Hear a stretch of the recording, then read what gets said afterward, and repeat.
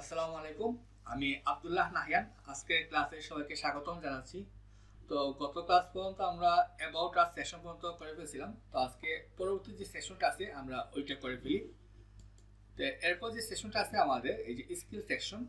তো এখানে দুইটা পার্ট, একটা আছে কি অ্যাকর্ডিয়ন বা এফএকিউ, ক্লিক করলে এটা এক্সপান্ড হয়। ডান পাশে আমাদের স্কিল দেওয়া আছে যে আমরা কি কি কাজ পারি না পারি ওইগুলা আমরা ওই সেশনটা করে ফেলি। তো এই দুইটা কলাম করার জন্য আমাদের গেট বুটস্ট্র্যাপে ডিফল্ট অলরেডি অ্যাকর্ডিয়ন এবং প্রগ্রেস বার করা আছে। তো এই জন্য আমাদের আলাদা কোনো যে কোনো প্লাগইন লাগবে না, আমরা গেট বুটস্ট্র্যাপ থেকে নিয়ে আসতে পারি। তারপরে যে বুটস্ট্র্যাপ সাইটে যাই, getbootstrap.com, তারপরে ডকুমেন্টেশন, একটু নিচে গেলে একটা মেনু আছে কম্পোনেন্টস নামে, ওইখানে ক্লিক করলে দেখবেন যে অ্যাকর্ডিয়ন নামে একটা মেনু আছে, ওইটা ক্লিক করি আমরা। অ্যাকর্ডিয়নে ক্লিক করলে নিচে দেখবেন এই যে এক্সাম্পলটা, ওইটা আমাদের দরকার, অলরেডি করা আছে এখানে। খেয়াল করুন, ক্লিক করলে এক্সপান্ড হয়। আবার আপনি মানে হাইড করতে পারেন, শো করতে পারেন ইজিলি। জাস্ট কোডটা কপি করে বসালে কাজ করবে, কেননা অলরেডি আমাদের যেগুলি যে তাদের প্রয়োজনীয় বুটস্ট্র্যাপ, প্রপার, মিনজিএস ইত্যাদি সব কল করা আছে। তো প্রথমে মার্কআপ করে ফেলি। তো স্ট্যাটিক আমাদের সমান দুটো কলাম আছে, একটা ব্যাকগ্রাউন্ড ছবিও আছে। তো আমরা স্টেপ বাই স্টেপ করে ফেলি। এটা আমরা প্রথমে কমেন্ট করে ফেলি।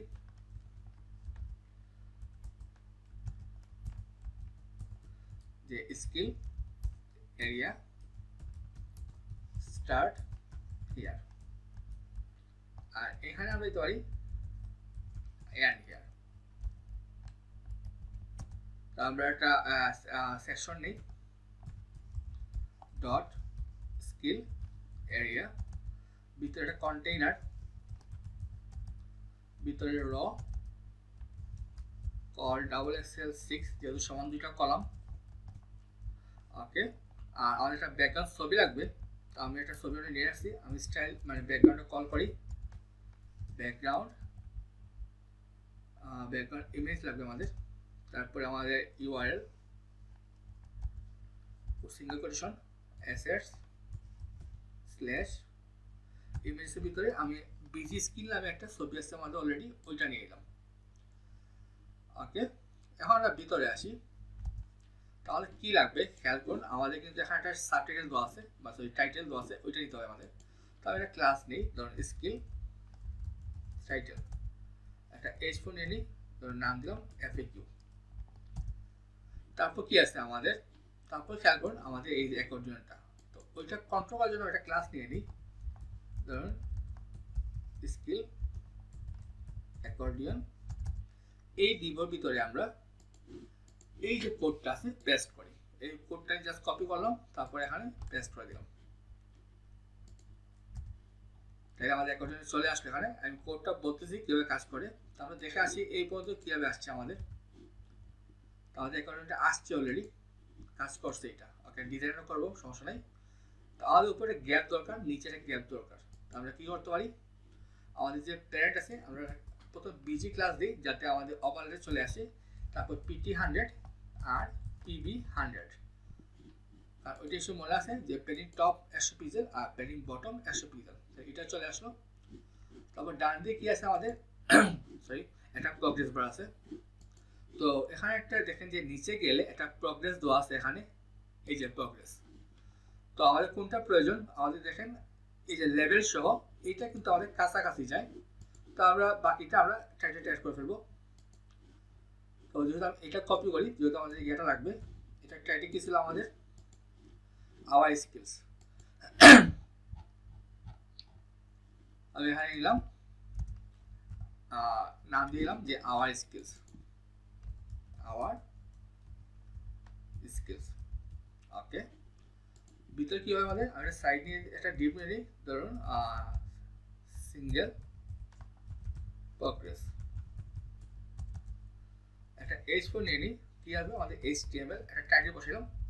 আর তার ভিতরে কি আসবে আমাদের, এই যে কোডটা আমাদের, এই যে প্রগ্রেসটা, আমি কোডটা কপি করলাম, কপি করে এখানে বসাই দিলাম। তো আমি দেখি আমাদের আউটপুটটা আসছে কিনা। এটা আসছে, আমাদের সবকিছু আসছে, শুধু আমাদের এখন ডিজাইন ঠিক করতে হবে। তাহলে প্রথমে আমরা একটা কাজ করি। প্রথমে জাস্ট চেক করার জন্য আমাদের যে স্কিল এরিয়া, এই ক্লাসটা আপাতত বসাই দিই, জাস্ট তার কাজ করতে সুবিধা হয়। একদম নিচে আমি একটা কমেন্ট করে ফেলি যে স্কিল সিএসএস।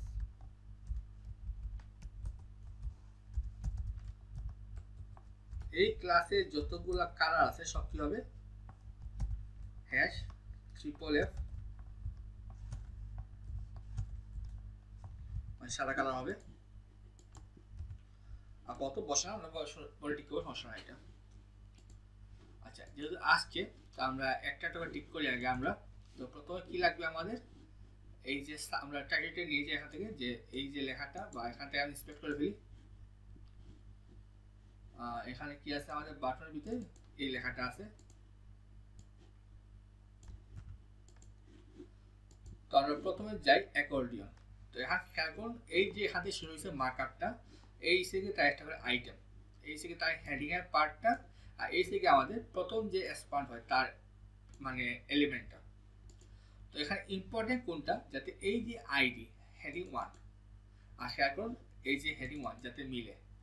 আর আরেকটা আছে আমাদের এই যে ইয়াটা কলাসটা, যেমন আরেকটা যাতে কলাসটা মিলে আমাদের এটা খেলাতে হবে। যেমন এই যে এখানে তো আছে এই যে কলাস 1, এখানে তো আছে কি এই যে কলাস 1, এই যে টার্গেটটা যাতে এইটাও মিলে আমাদের দুই, মানে মেইন ইম্পর্টেন্স কলাস 1টা, মানে এটা আইডি হিসেবে কাজ করে এখানে, এই আইডি যাতে এটার সাথে মিলে।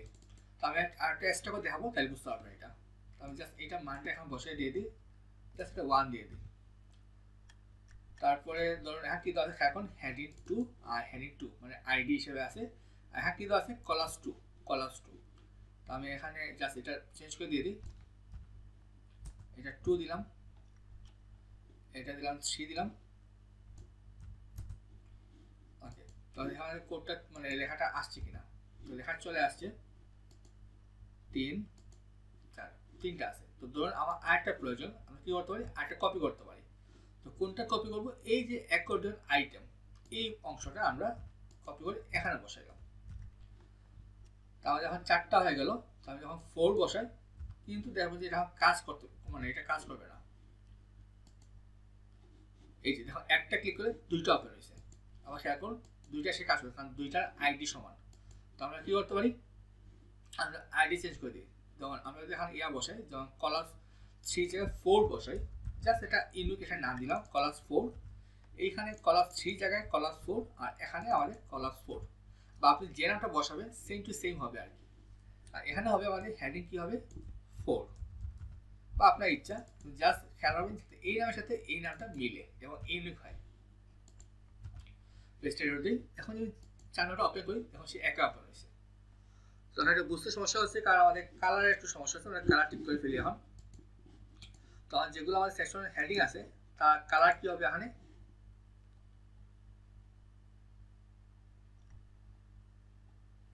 এখানে কালারটা আচ্ছা কোন জায়গায় গেল, আমরা এখান থেকে নিয়ে আসি ড্রপার দিয়ে, এই কালারটা আমরা কপি করলাম। তো আমরা প্রথমে এখানে আসি, আমাদের যতগুলো বাটন আছে, তো বাটনের ক্লাসটা কি অ্যাকর্ডিয়ন বাটন। তো ব্যাকগ্রাউন্ড কালার কি হবে, এই কালারটা হবে। আর কালার কি হবে, কালার ট্রিপল এফ, সাদা হয়ে গেল। তারপরে কি আছে আমাদের প্যাডিংটা একটু কমাইতে পারি আমরা,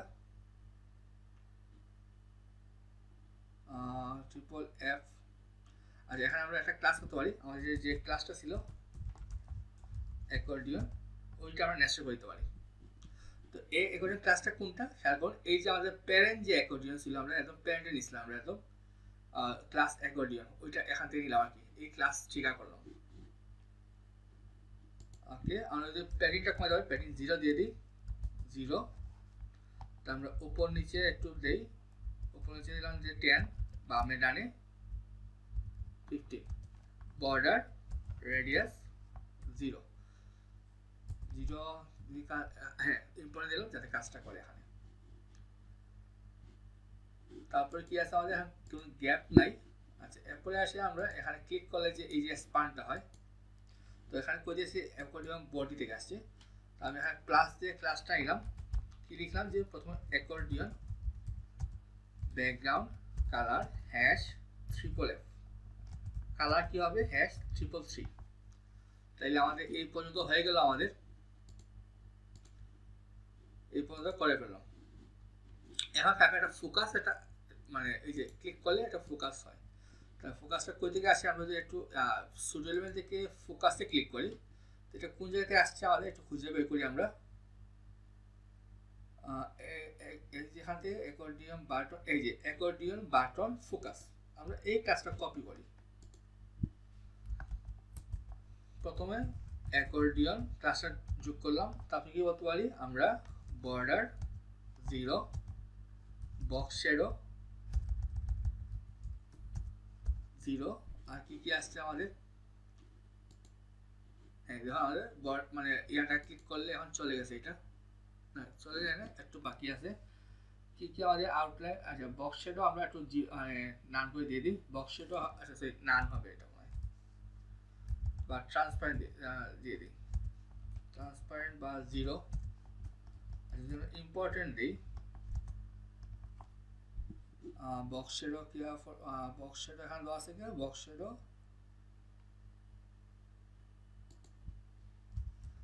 নাম দেই,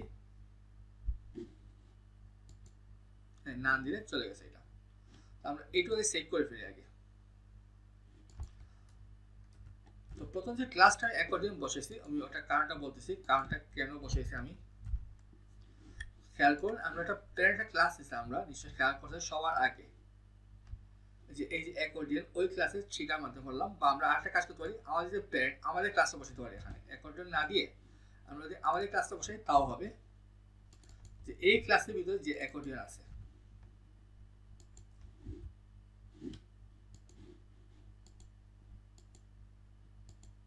খেয়াল করুন, এখন কিন্তু ঠিক আছে আমাদের এটা।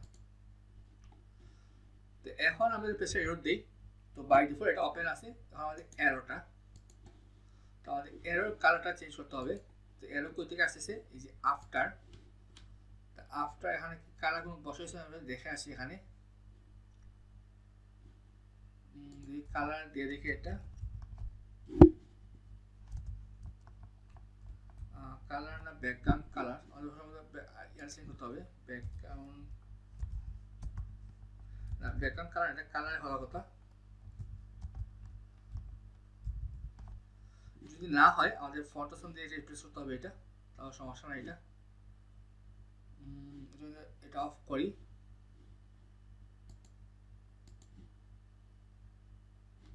এখন কোন কালার কি বসানো হয়েছে কিনা বা কিছু আসলে দেখে আসি, এখানে একটু কালার, এই যে এটা কোন ব্যাপার না, এটা আবার থাকবে, এটা ভাবে আমি পরে ঠিক করে দেখাবো। আর ভিতর বুঝতেছেন আপনার বডিটা ভিতর যা বসাবেন আপনার ইচ্ছা মতো, এটা হয়ে গেল। আমরা এখানে আসি, আমাদের যে স্কিল টাইটেল যে H4 কি বলতে হয়, text transform upper case, font size 22 pixel দিলাম, মার্জিন বটম দিয়ে একটু 20 পিক্সেল আর একটু বেশি দিলাম, position relative display inline block. ওকে, আমাদের কালারটা কি ছিল, কালারটা কপি করে নিয়ে আসি এখান থেকে আবার এই কালারটা। তো আমরা যে এখন যদি আবার এটা ক্লিক করি, সিঙ্গল টাইটেলে যে H4 B4 position absolute content blank, ওই দিলাম ধরেন 20 pixel, height 2 pixel, background colour bottom 0, bottom 0 দিয়ে আমি এখান থেকে আচ্ছা ওইটা একটু বাইরে দিয়ে দিই, 30 থাকলো। আর H4 একটা প্যাডিং বটম দিয়ে দিই আমরা, তাই নিচে নেওয়া যাবে, প্যাডিং বটম 10 পিক্সেল, বাও থাও, ওইটা মানে একটু দিলে ভালো লাগবে, আমরা সাইজটা একটু বড় করে ফেলি, 35 থাকবে। হ্যাঁ, তো আমরা একটু সেভ দিই আগে, স্কিলের টাইটেল আমরা নিচে বসাই, এটা গেল। এখন আমরা আসি ডান পাশেরটা কি কি আছে আমাদের, প্রোগ্রেস বারে যেমন HTML CSS ফরশো ওয়ার্ডপ্রেস। আমরা 4টা কপি করি এখানে, তাহলে কোনটা কপি হবে আমাদের একদম নিচে যে সিঙ্গেল প্রোগ্রেস 2 3 4। তো একটা HTML ধরো CSS, প্রথম হচ্ছে HTML, তারপরে হবে CSS, তারপরে দিলাম ফটোশপ, আর তারপর দিলাম ওয়ার্ডপ্রেস।